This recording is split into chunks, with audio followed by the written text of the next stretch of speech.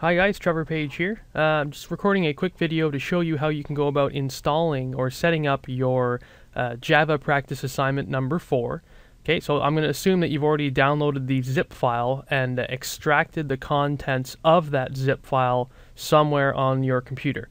What I've done is I've just unzipped it onto my desktop, and that's where I will be importing the files from. So all you need to do is fire up your IDE of choice. Mine is the SpringSource Tool Suite. For the SpringSource Tool Suite, inside of the Package Explorer window or tab, I'm going to right-click, say New Java Project, and I'm just going to name the project Practice Assignment 4, and say Finish. And that will create the empty project folder inside of your Package Explorer tab.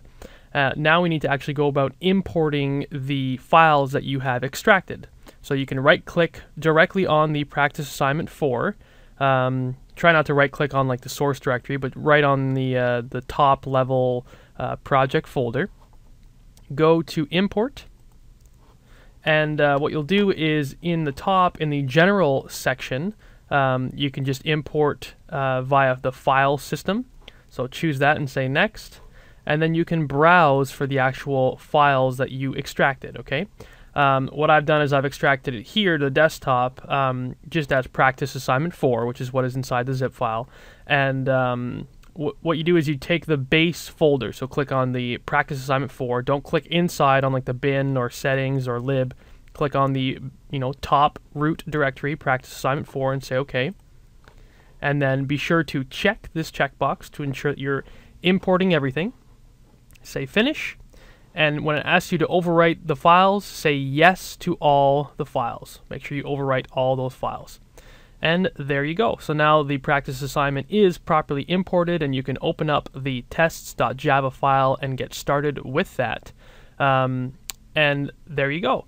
So now if you want to, you can stop watching this video now if you're ready to jump right into the project. But what I'm going to do is I'm going to give a little bit of a teaser and show you how you can go about implementing the code inside of the init method, because I had some people ask me what code needs to go in there.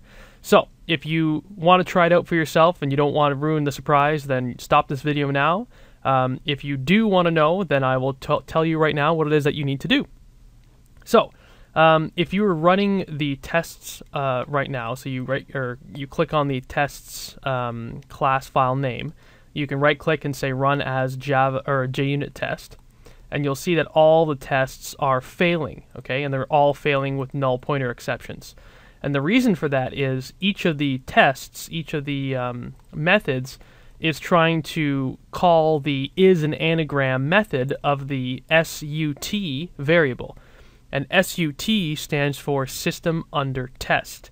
And what I've done right here is System Under Test has not yet been instantiated. We've declared it here and assigned it the value of null, but we haven't yet instantiated this object. So this is just an empty object in memory pointing to nothing. So if you try to invoke a dot property or try to invoke a method on a null variable, you get a null pointer exception. So in order to make that work properly, what you need to do is in the @before annotated method, which is the init method here, you need to actually instantiate this anagram solver. And all you need to do is instantiate it by saying SUT equals new anagram solver. And anagram, come on now, computer, solver. And I guess you would need to instantiate the impl, not the interface. There we go. So this is more of a teaser or a spoiler alert here. This is not working, and the reason for that is because I wanted you guys to use your knowledge of inheritance. Okay. So if you click over here in Anagram Solver, you'll see that this is just an interface, okay?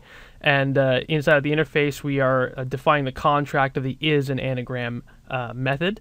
So inside of the Anagram Solver impl, you see that it's blank. What you'll need to do is actually implement the Anagram Solver interface implements. There we go, anagram solver. Okay, so there we go, and then you can hover over this and do a quick fix to add the unimplemented methods to get yourself started. There you go, now everything's compiling correctly, and now you'll be able to actually instantiate this object. Okay, so it's a little two birds, one stone thing going on there. The first is you need to figure out how to instantiate the object. The second is the fact that you need to do this inheritance thing with the anagram solver impl. All right, so that's all the help I will give you. From there on, the tests will some of them will fail, and you'll need to figure out why that is. So I leave it to you, and happy learning.